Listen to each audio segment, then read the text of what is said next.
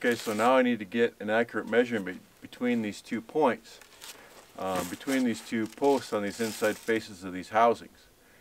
And as you know, it's pretty tough to take a tape measure and measure an inside to inside face like that, especially at about 16 feet and by yourself. And since I'm mainly doing this project on my own, you kind of have to come up with little tricks to kind of get stuff done sometimes. And on an inside to inside face measurement, a little trick is to take 2 sticks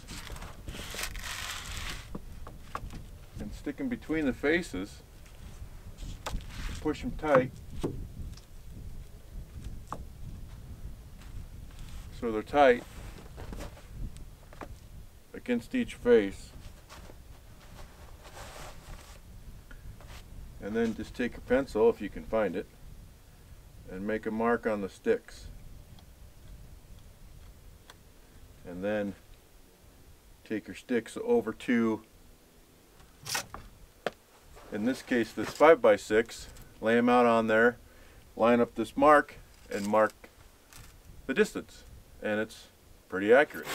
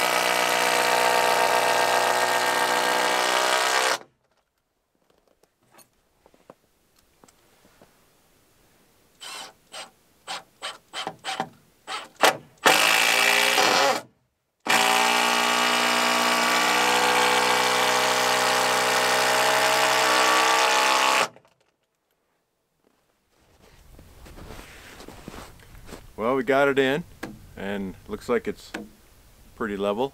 In case you guys are wondering why I am putting this in after the fact and why I didn't put it in this bent when I set this bent up, I wasn't really sure exactly if I was going to have a man door on this back side of the barn, and so I just left it out because I wasn't sure how the back wall was going to look. And so now what I'm kind of thinking is that the forge is going to go back here, and probably that wood stove as well, so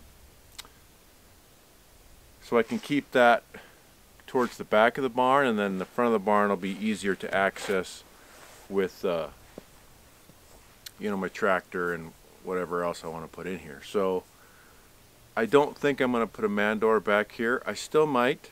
I still haven't decided yet.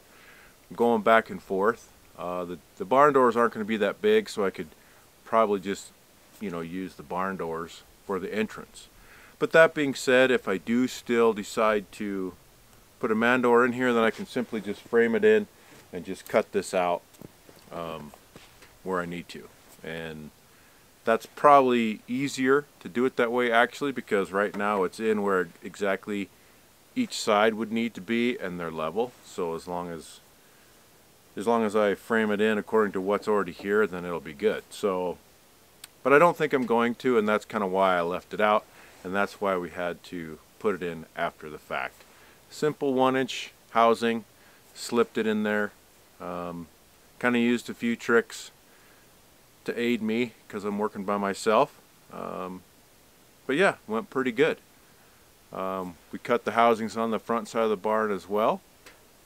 Those are just 4x4s. That's all they need to be. This is bigger because it spans such a long distance of 16 feet. Thanks for tuning in. We appreciate you guys watching as always. It's a beautiful winter day here today, but the reprieve is ending tomorrow. Cold has set in for sure. And I had a kind of a long, rough week. My well froze at the pitless. It's a long story. It's kind of an anomaly. We're not sure exactly what happened, but we had to deal with that all week. So I'm just glad I found a little time to work on the barn. So we'll see you guys next time.